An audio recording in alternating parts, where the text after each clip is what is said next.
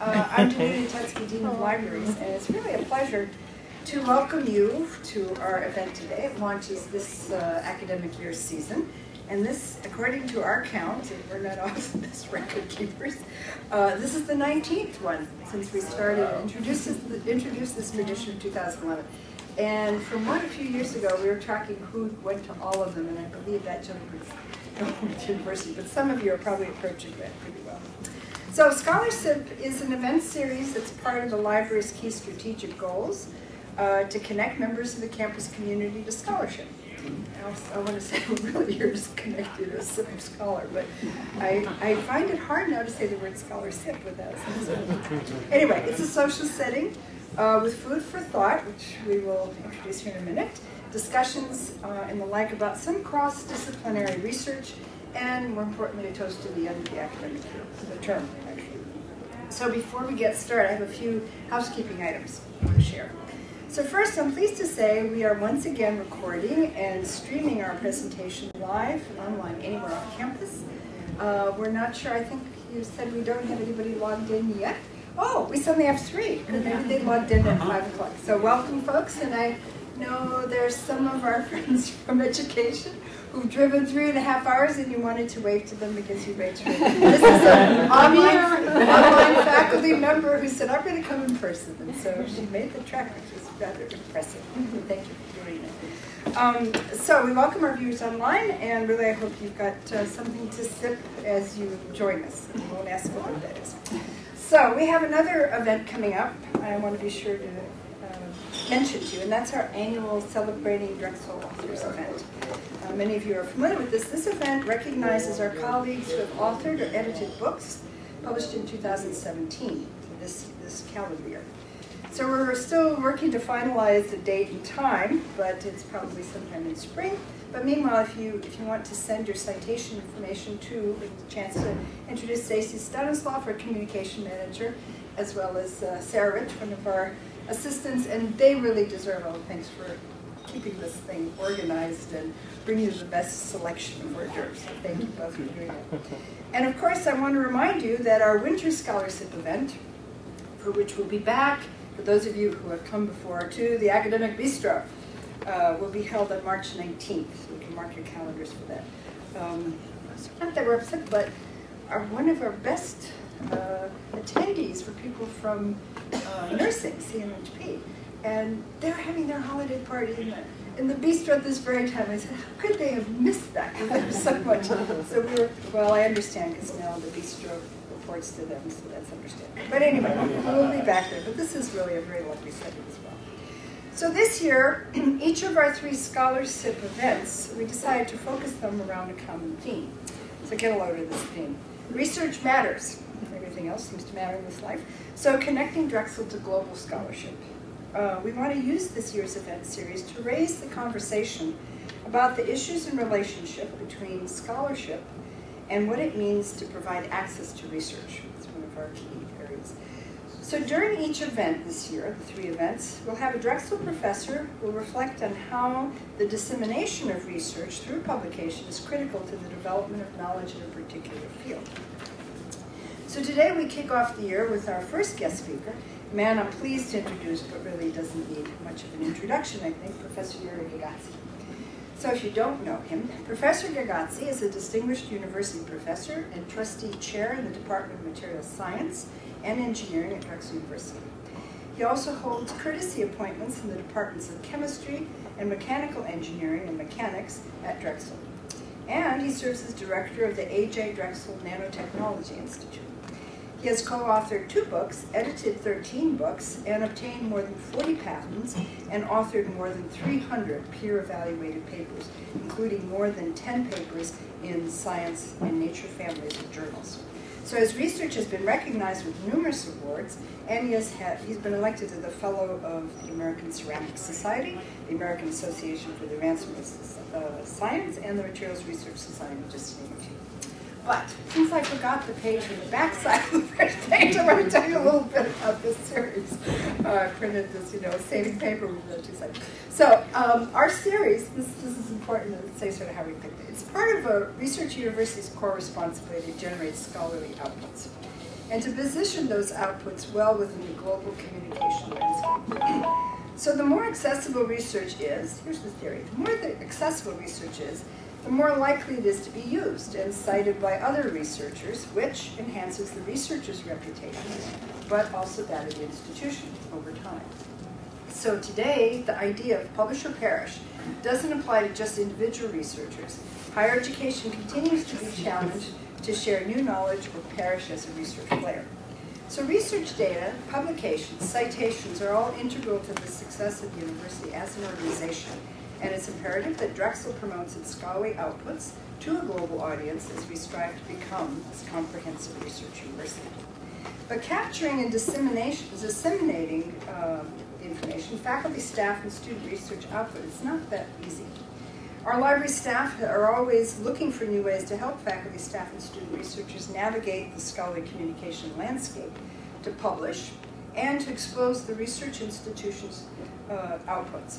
So institutional repositories makes this easier, and we're rather excited to soon have, one of the things we're proud to say this year, all theses and dissertations that are produced by our youngest scholars available through electronic deposit and open therefore for easier retrieval. Hopefully this will be by this spring, at the end of this academic year. So 2017-18 ScholarSip, the series draws on people who recognize the importance of scholarship for both Drexel and the global community, and who are heavily involved in research and publishing. Our speakers were first recognized at our annual Celebrating Drexel Authors event last year for being named in the top worldwide 1% by citations in their field by Clarivate Analytics 2016 Highly Cited Researchers List. And just a little word on that. Since I've already introduced you, you'll see why he's part of this. To compile the 2016 list, Clarivate Analytics looked at highly cited papers published in the last decade, and last year they chose 2004 through 2014, and identified authors whose papers rank in the top 1% by the number of citations to their work in each of their 22 subject fields. This analysis named more than 3,000 researchers with global influence in 2016. So I'm very proud to say, as we looked at this, that 4 of them are Drexel researchers: Yury Gogotsi, Anna V. Diaz-Rowe, Gordon Richards, and Peter DeCarlo. So we invited the top 3 from this list to speak as one of each of our 3 ScholarSip events this year. So before I now turn it over to Yury, who, as I said, doesn't need further one, there's a certain, before I turn the podium, there's a certain tradition we have to do here. So I'd like to invite you to raise your glasses in toast to the end of the fall 2017, it's all tentative what it is, term. For those of you that still had papers or exams to grade, have a sip, and as you're doing it, think about being kind to your students. Just give them that A or A minus if you have to show variation. And let's say, good for the end of this term.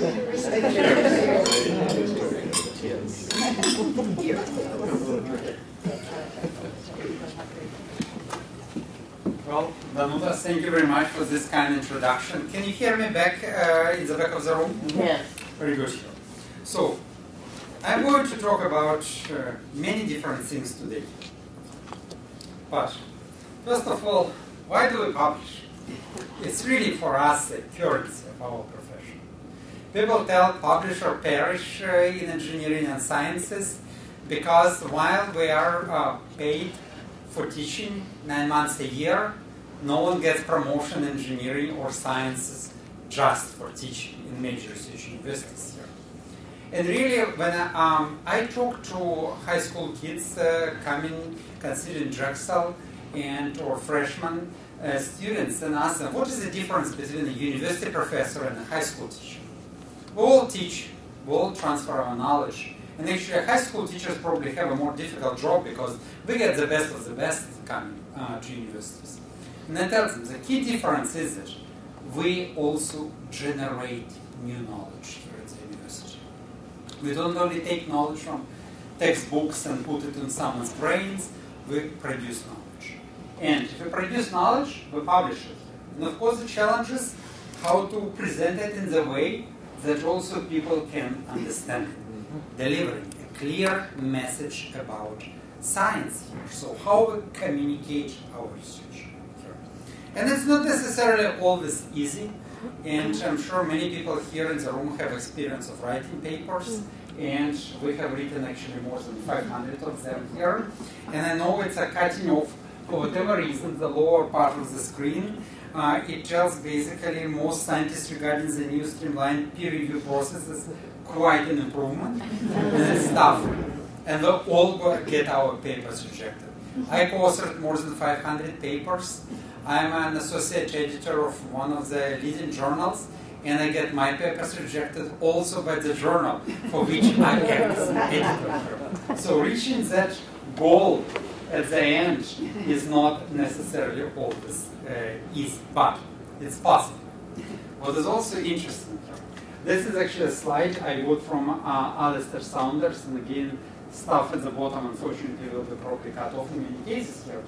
It shows how Drexel has been actually growing its scholarly production here. And I'm not sure why these things, two declines happen. I joined Drexel in year 2000. It's always dangerous to build wrong association in science. This sharp increase, and actually it's really very sharp, is certainly related not to myself becoming part of a Drexel University, but to the fact that I think at that moment the administration, Titus Papadakis, new Dean of Engineering, Selçuk Uçeri, many other people, took course on really transforming Drexel to a major research university. People like myself were hired, people who have been here were also given course to really focus more on research production, bringing graduate school students, building and strengthening graduate education in Drexel here. And it's really a very, very healthy, very, very significant growth. And as you see, and this is actually data that I got from Alistair, you guys may have more up-to-date data in the library in 2015, but again, I would say the growth has been very noticeable. Moreover, this is another slide taken from Alistair. I'm just wondering, yeah, it's probably a different, slightly different display size here, but it talks about, I cannot even here see it on my computer, for, oh, okay, it's probably like here. But basically, those are just papers that Alistair analyzed by the field. And my main activities are in material science, nanotechnology, material chemistry. And you look at the number of papers from Drexel, material science actually, along with probably neurosciences, made two largest segments. So I'm publishing in this area, I'm publishing in chemistry, I'm publishing nanoscience, nanotechnology here, and a little bit probably physics, multidisciplinary chemistry. So if you look at these areas, you clearly see where Drexel is productive truly here. It's chemical, materials, nanosciences, and of course medical sciences, particularly neurosciences, clinical neurology, biochemistry, molecular biology here. It gives you an idea, surgery here, where the production is output here. And in fact, if you look at the list of most cited papers from Drexel University, you will see that a number of them deal with, again, electrochemistry, our work. They deal actually very strong group in physics, that those are large papers coming from many, many groups here, but they deal with medical sciences, and you can continue this list here. So what is attracting most of attention and leads to many citations. And Clarivate, which purchased Web of Science from Institute of Scientific Information, or purchased Institute of Scientific Information, analyzed those results, looking at this highly cited paper in the field and hot papers in the field, which are basically 0.01% of most cited in 2 years. We actually have 5 of those now, with about 60 and highly cited 59, as I looked last time here. They produced this list that Danuta was talking about, and people you will hear are actually scientists who are from the list of Drexel. You actually mentioned last year list. On this year, Drexel still has 4 positions, but we got a position in material science and chemistry, and Peter and Anna have 2 others. Again, What does it mean? There are a lot of great researchers, excellent scientists, who may simply be publishing high-quality paper, just smaller numbers. And I would say, if someone is not on this list, it doesn't mean that these people don't do good research. It's maybe possible to publish one important paper, which may be more important than 100 of lesser important. But in summary, it tells that it means that the volume of research and its citation, so it means someone values it. If someone say cited our paper more than whatever we got 7,000 times, and it's probably close to 9,000 in Google Scholar, it means that this work really made an impact. So I think this is how we need to look at these numbers here. Something that affected the field here. So now, 4 positions among more than 3,000. Is it good or bad? It's a question is always here. Let's give an example. Entire Russia, which is actually known for strong science paper, has 3. Moreover, if you look at this listing, only 1 person is really working in Russia. 2 others have Russia, it's a Russian scientists who originate from Russia, and actually Russian universities, for the affiliate is like their 3rd affiliation. So they have a project and adjunct positions there somewhere here. So it shows you Drexel alone had produced more impactful publications in the entire country of Russia. I'm originally of Ukraine. Unfortunately, Ukrainian scientists didn't make this list. It shows something. However, our big neighbor, Penn, it's actually among few universities like Stanford, Harvard, Cambridge that have actually more than 20 scientists on the list here.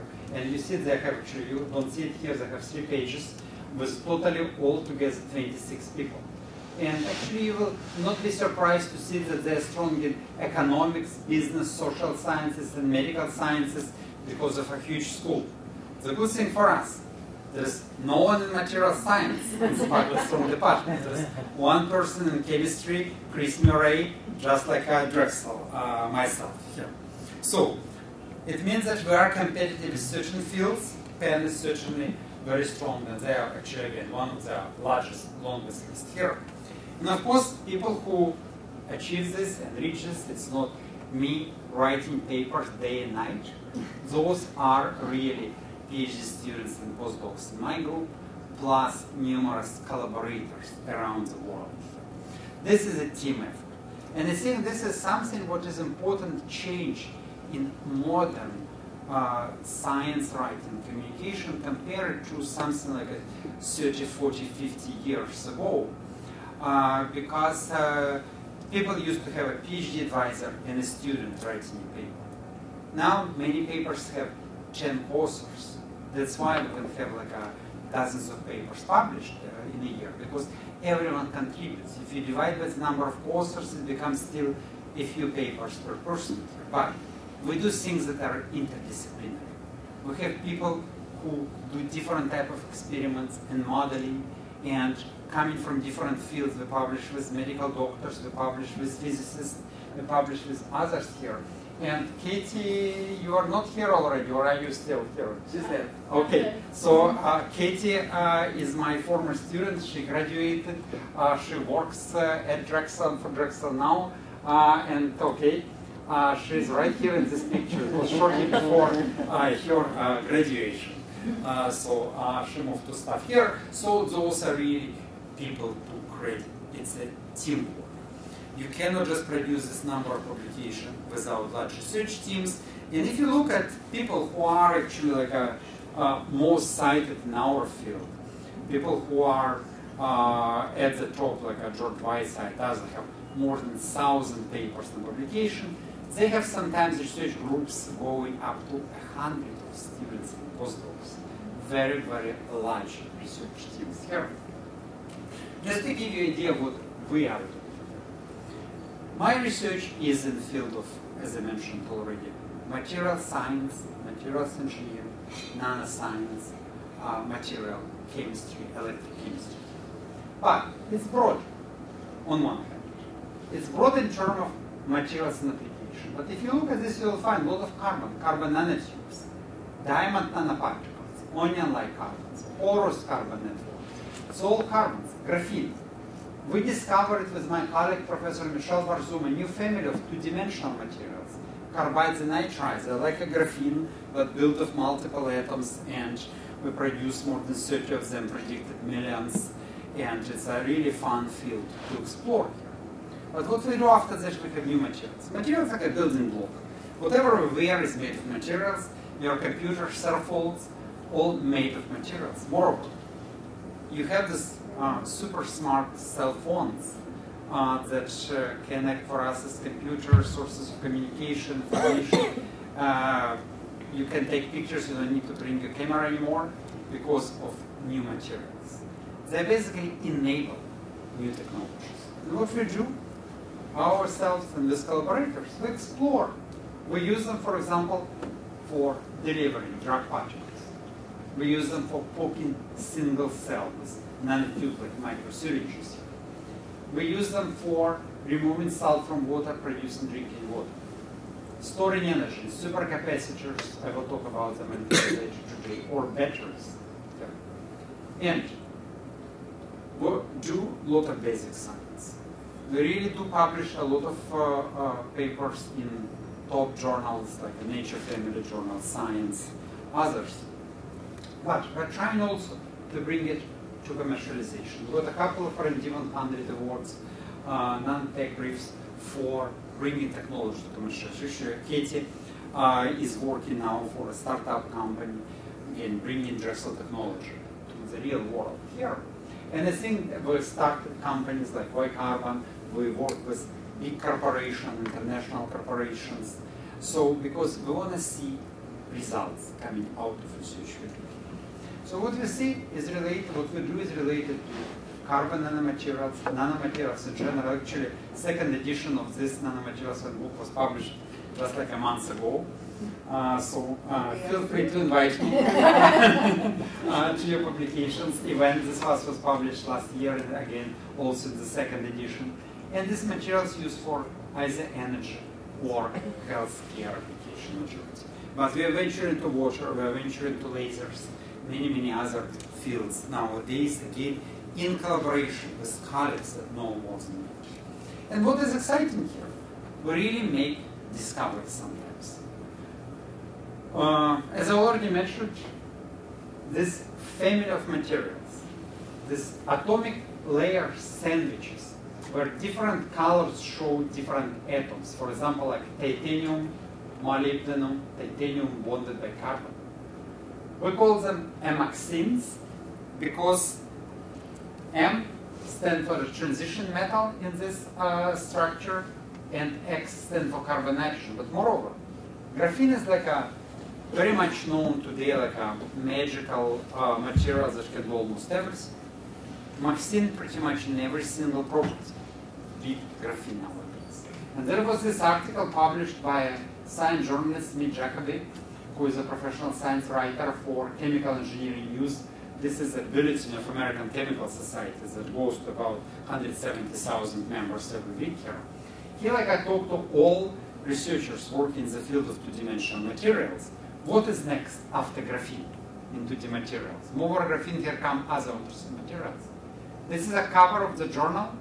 This is a picture of Maxine, produced by my researchers at Bach and Suri. This article opens with a picture of Maxine. You can draw conclusions. Something was discovered here at Drexel. It's considered to be now the most promising family of materials in general. And it's very nice because they become really at the forefront of research, and there are more than already about 300 institutions in 37 countries according to our last count that published on this new material family here. So this brings satisfaction, and of course the all-site research that we did at Drexel University. So this is where this citation, this impact comes from. And again, I know that many of you are not material scientists, not chemists, and I don't want to get you bored here. But also, you know, like a kind of a funny structure you can build. So we can make materials now, build them atom by atoms. And depending on how we arrange these different colorful spheres, these balls, in the structures, we get very different properties. That's all about here. You need some materials which are great conductors, some are dielectric, some semiconductors. Some of them need to be very strong, flexible, some of them need to be soft and pliable. And when we can build them by atoms, we can basically give them properties that we need for those applications here. And that's fun. And we order it like in 2015, Bach and Yury, who is a assistant professor in my group, he showed that we can make this sandwich-like structure. When one atomic layer is on the surface, another is in the middle, or you can have a sandwich with a somewhat thicker layer. This is a double burger in this case, but an atomic one here. So it's really fun building the structures, playing with them. But what is important, they already start finding numerous applications. Drexel University already licensed the technology to companies, and we actually expect first products hitting the market next year. The company started to market them. And applications are very broad. They go from electromagnetic interference shield, what basically need every phone, computers, prevent noise. So when you bring a microphone, say, very close to another mic on computer, you still this noise here. When you're stuck in a car and you see a radio cranky, or you come with your cell phone or computer to a TV, you again see cracking noise. This is all electromagnetic shielding that you can suppress with vaccines better than with any other material in the world here. They store energy in supercapacitor and batteries. They can be used for water purification and many, many other applications. Actually treat cancer, destroy cancerous tumors here. And this is fun because, again, a lot of people get into the field. They follow up. They continue publishing papers here. And we work on energy storage. And again, I don't want to go in details, but this plot shows, Ragoni plot, like a specific energy. It's like if your car battery consider how far you can go in a single charge. And specific power shows how well you can accelerate. So supercapacitor, we work on making this material like a battery on steroids. You can charge them within a second. So this range here, trying to give you. We're trying to give them more power that can run for a longer time. And we can make them of materials like carbon that are environmentally friendly, can be recycled easily, or simply incinerated without producing toxic residues. And this supercaps actually already, SEPTA has actually a very powerful model. So when SEPTA trains, suburban trains break, all the energy gets stored by a very, very large supercapacitor. So those devices that article on electrochemical capacitors that were cited more than 7,000 times turn the field around and pretty much help to shape this field here. It's used here by SEPTA. You don't see it, you don't have it in your cell phone, and you will very soon. But it's something that wakes computer up and hibernates already supercapacitor, and the market is growing hugely from about 100 millions 10 years ago to about 2 billions last year. And it's projected to go about 30, 40 billions in the next few years. They help to recover energy, actually, saving 30% energy for trains, trams. You go to Shanghai, you go to many other Chinese cities, there are buses like this. They get charged at every bus stop, just in the times that people get off the bus and on the bus, because it's like a very quickly chargeable battery. And it goes to the next stop. And you don't need wires, you don't need rails, you basically charge at every bus stop. And this is something actually, I think, demonstration of how our future will look like. Green, grid independent things here. What you see here in the picture is the bus stop actually in Japan, and the picture already a few years old. There are 2 LED lights powering a light on bus stop. There are solar panels on the roof. And here, there is a supercapacitor module. What is nice about this system? It's a warranted maintenance-free for 10 years.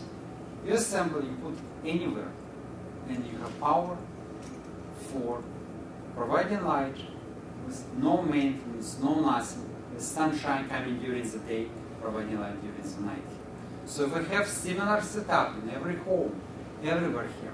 This is what gives us energy safety, what will allow us to burn much less oil and gas and coal, and will provide a greener future. So we're trying to develop materials that make it happen. It goes in different dimensions. We work with Genevieve Dion from Command, and she's leading a new large initiative on advanced functional fabrics of America for Ruth Drexel, and she's one of the leaders in industrial textiles, smart textiles. So we're working on making fibers that can be incorporated into textile to store energy, produce energy, transmit energy, and basically enable those textiles with fuel. And there are many, many other very, very exciting things that can be done with materials. And of course, whenever we open a new field, we publish a paper. Sometimes we patent in parallel, but we always publish. And this results, if you do something really new, if we open a venue of research, get cited. That's how basically Drexel research gets high level of citations, goes to prominence. Now, there are many other things happening around this. We do research, but we also teach, we discover, we transfer technology, we do millions of other things. And of course, some people write papers, someone else needs to also edit those papers, review those papers. And this is actually a large part also of our job here. I review papers for at least 20 different journals every year. But I'm also acting as associate editor for this journal, which is called ACS Nano. It's American Chemical Society journal. And actually you see a cover article which published our work on this layered materials, Maxine, that I mentioned to you. What is interesting? This journal, if you look at the Google Scholar Index, which basically summarizes number of citations over last 5 years and determines which one produced more papers, more citation for years. It is in top 20 across all the fields. So it gets a lot of papers. This journal gets about 900 submissions every month. We publish about 100 papers every month. You can easily calculate what is the rejection level. And I handle every week probably about a dozen of manuscripts. It varies from 10 to 15 for this journal. So I go through a very large number of papers every week, not only as author on papers, but also as editor. And so many other people in our community serve as editor for different journals, enable publications. So this is another very, very important part of the publication activities here, because someone uses, there are journals that publish for profit organizations like Elsevier, but they still usually have editors who are professional scientists. Valid journals, Nature family journals, they have professional editors, but they still, of course, engage a lot of scientists as editorial board members, as reviewers. So this is always this system and process used activity. Another activity will go beyond. We're also trying to look at science and scientific product as a way of educating, as a way of bringing beauty, greatness of science to communities that goes beyond researchers, scientists, engineers like myself, like a number of people in this room. In 2016, we started a nano-artography competition. We got more than 100 submissions in the first year. Those are some of the pictures. We raised funds and Bach and Asuri, actually from my group, was the one who launched the activity. We raised funds to give prizes up to $700 to people who submit the most beautiful pictures. We publish our Drexel Nanomaterials Institute calendar that also includes the best images here. And people can vote online. And I think it was like 100,000 votes going for it here. And we had a new competition this year. You can find it. It just finished, actually. We gave prizes here. And this was a second prize winner last year in nanoartography 2016 here. This picture was selected by World Science Festival in New York last May as one of their cover images, and they claim that about 3 million people visited their website. So again, this type of a scientific image is Ariana Levitt, who is a PhD student in my group. She did this work actually with Caroline Schauer and other faculty from our department, also affiliated with chemistry department, I believe, Caroline. Here. She produces pictures of nice fibers that got this attention, and she clearly got huge visibility because of this work. And I think this is again important in the US compared to many other countries.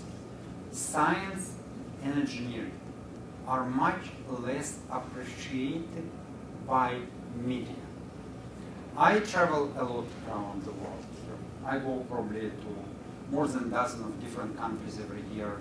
I spend maybe 30–40% of my time traveling everywhere here. And I go and I see on front pages of London Times, Frankfurter Allgemeine, newspaper in China or Singapore, articles about science, new discoveries, new research.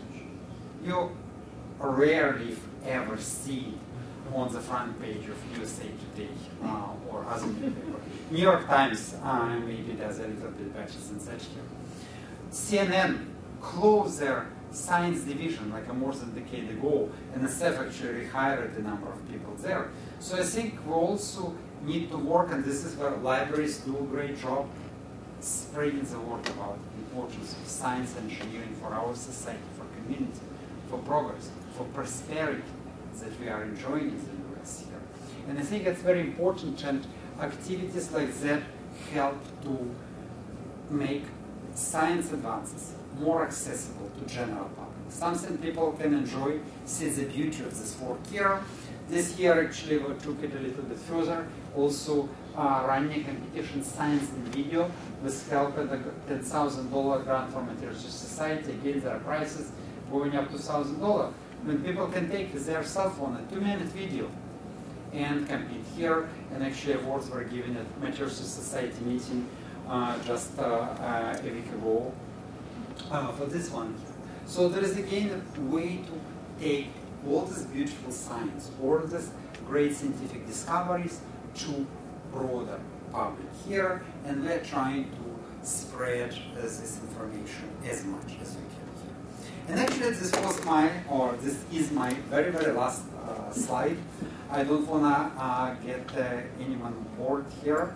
And I know there are a lot of holiday parties going on, and I'm competing, I was already told, with a party in nursery and probably other places here. But I think producing knowledge is really great. I love it personally. This is my also not just a job, this is my hobby. That's why I read papers, I write papers all the time. That's why we are really information junkies. We need information, we need easy access to everything what gets published, and we're talking to library how we can get it back on track, because it became more difficult in the last few months. There are more barriers, and well, I was struggling last time about 2 hours ago trying to get the latest paper, because we're trying to be at the edge all the time. Timing, novelty are absolutely critical in what we're doing things here. And again, we would not be able to get access to information without this access to knowledge.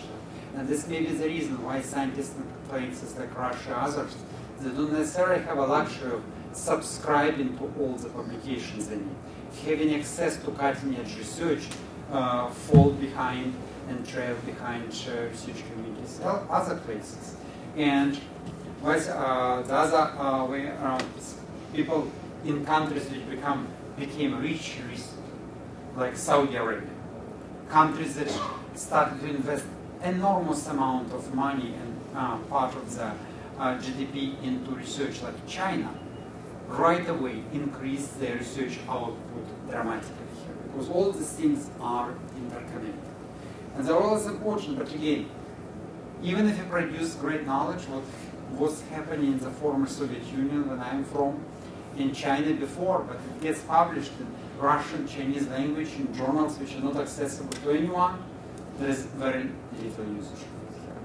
But if we do our best job to publish it in good places where people notice, then it's much easier to get access to information nowadays. If we see more access, free access to information, scientific progress will basically move much, much faster, hopefully to the benefit of the society and everyone else. And with this, I'm going to stop. I will be glad to answer any questions. And again, thank you very much for spending Monday night listening to my talk.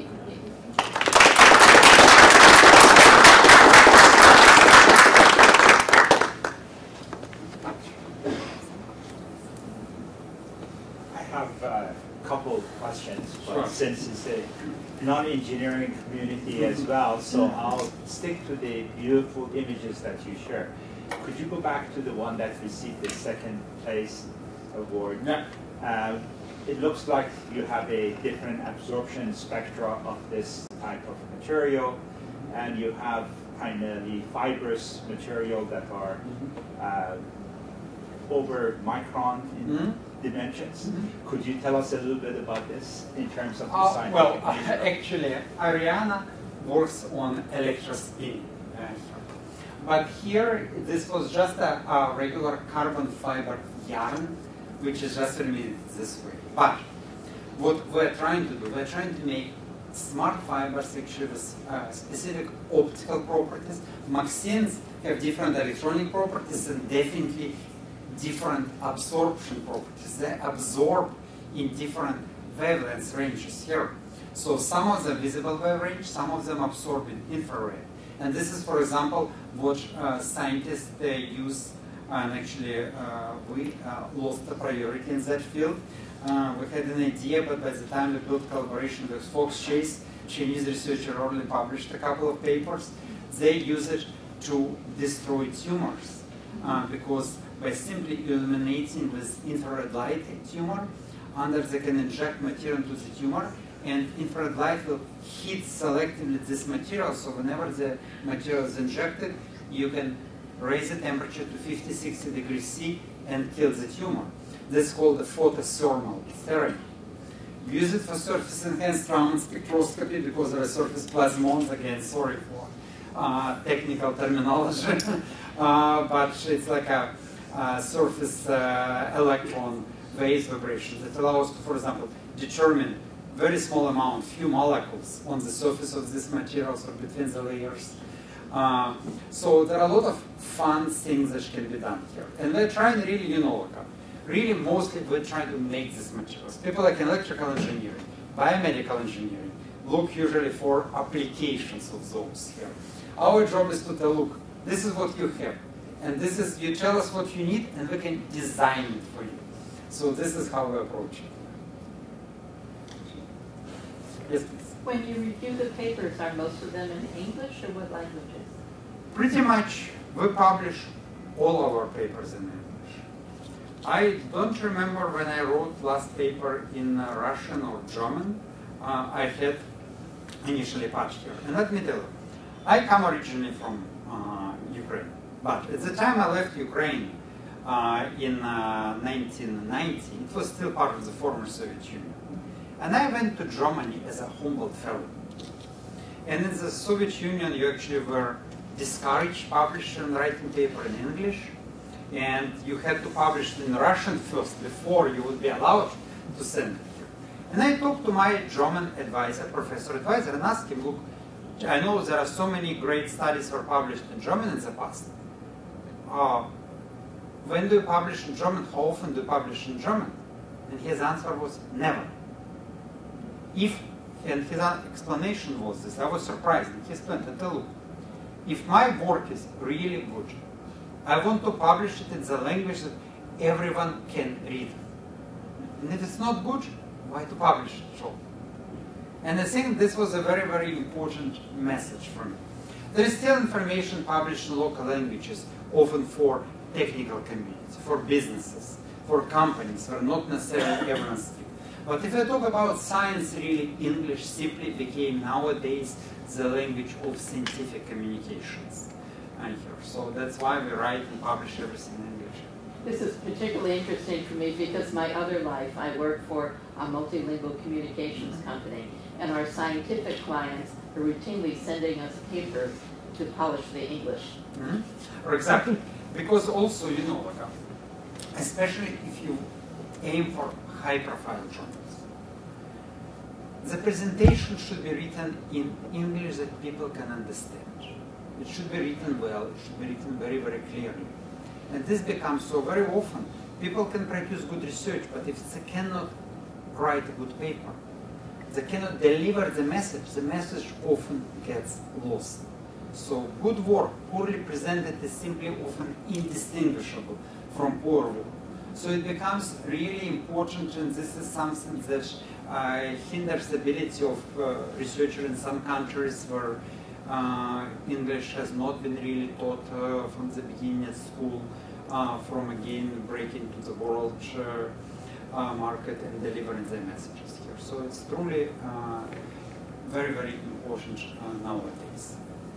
In spite of all the automated translation, Google Translate and other things here, you really need to write, and often I think it really depends on clarity in mind. I had foreign students and postdocs who would write a great paper. I had students for whom English was their first language, and they just cannot put their thoughts on paper in a clear way together. So I think it's also important, not just being able to know English well, but again, being able to express thoughts, organize thoughts on paper. And this is when people deeply understand, they can explain what they have done. So I have a question for you. So what's coming up now is another format of communicating the research output, and that's the data itself, the raw data itself. We're struggling now, and not just here but everywhere, with this question: how do we organize, make it discoverable, describe, preserve, and have, you know, we're looking at different ways to look at that raw data. And as you know, there's many, some people may not realize, there's a number of our funding agencies now that require that if you have federal funding, that you make it available for this. So how have you tackled that in your institute? And what do you need to make it easier? You know, actually, I'm quite skeptical about it, as well as about many activities that federal agencies do. Because the problem is, for example, they require you to make all the data available.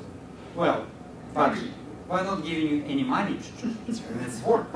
They say, look, publish open access. It's great, but publish in Nature Communication costs $5,000. American Chemical Society about $3,000 per paper. Oh no, sorry, we don't have money for publications. Then you write a proposal to the state.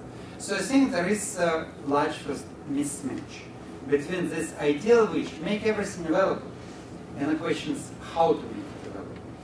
Second, real challenge we have, I believe, is not that we don't have enough data. The problem is we have too much data. How to handle it. That's why actually big data research become a major issue here. There are lots of papers published. A lot of information gets published in journals which are not Nature or Science, or not a top professional journal. The issue is here. When there are so many papers published, how do you find what is good? So many people take a simple approach. Okay, if it's published in Nature or Nature Family Journal, it's good. If it's published somewhere in a low impact factor journal, it's bad. It's not necessarily true, but again, say, I gave you an example of our article in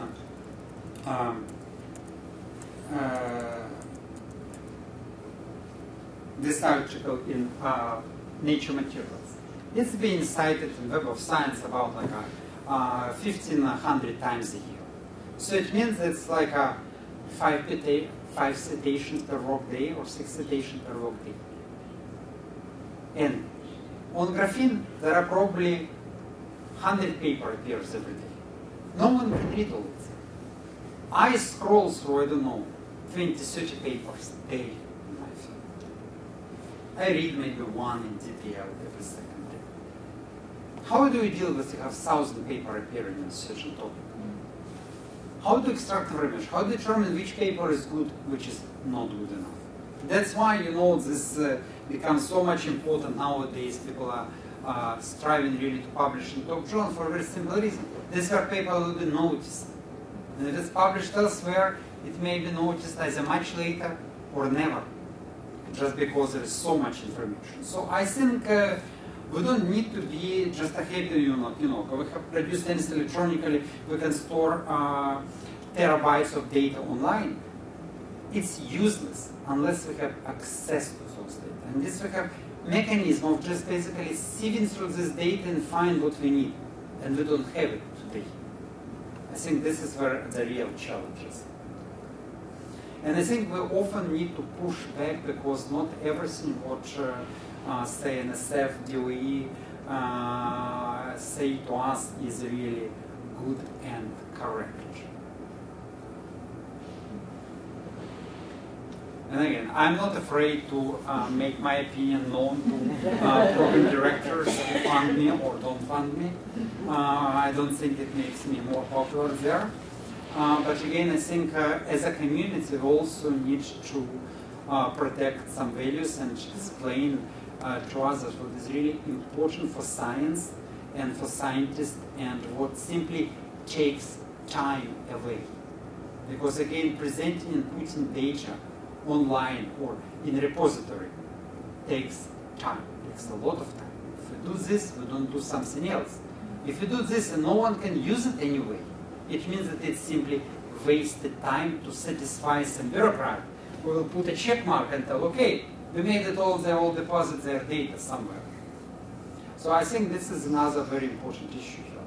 Amount of time that I think scientists spend on various bureaucratic activities has been over past 20 years, certainly growing constantly. Do you think if there were an infrastructure around data that would be similar to the publishing industry? It would be reviewed, it would be described, it would be characterized, it would be discoverable by all the... Do you think then it would be used? I think it will be developed, because often we use data, very often in science, we reproduce the same results, already done, work done by someone. And the reason is very simple. There is no good and easy way to find it. Because some results get published, some don't get published. Results which are not successful experiments don't get published usually. How do you find someone already done and show it doesn't work? There is no good way to do it. We just do it again. And learn the same lesson. And again, this result gets very simple. And there is progress, for example. PhD thesis was very difficult to access in the past because this was a volume stored somewhere in the library, maybe in Africa, maybe in Australia, maybe elsewhere. How do you get it? You order it through interlibrary loan, someone copy it, sends here. Now it's all pretty much electronic. So it's much easier. So a certain piece of information becomes accessible. You can get the data, you can go to look at supplementary information, look for address of repositories, things here. But again, it's still far from being easily accessible. It's still far from a state that we can tell, okay, look, we want to do this experiment. Here are a few keywords, here's a brief description. Who has done it in the past? Who has any data produced from this experiment? I don't know a way to access this information. I think this is what needs to be built up front. Way of accessing it, make information searchable, and then the data will become useful.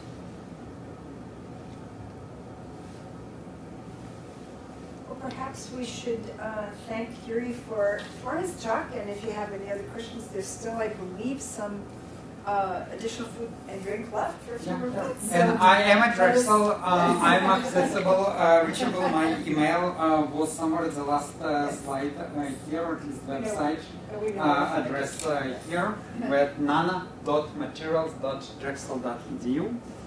And there is a lot of information about what we do. And again, I wanted to thank the NUTA for this invitation. I want to thank all the library staff for organizing this event. I want to specifically thank Jayvat, who has been great support as engineering librarian over a long period of time, pretty much from the beginning of my tenure at Drexel University. And many of my students really benefited from all the knowledge and all the support we received from Jay.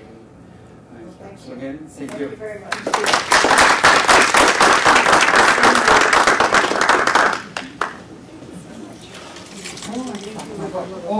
Oh, okay.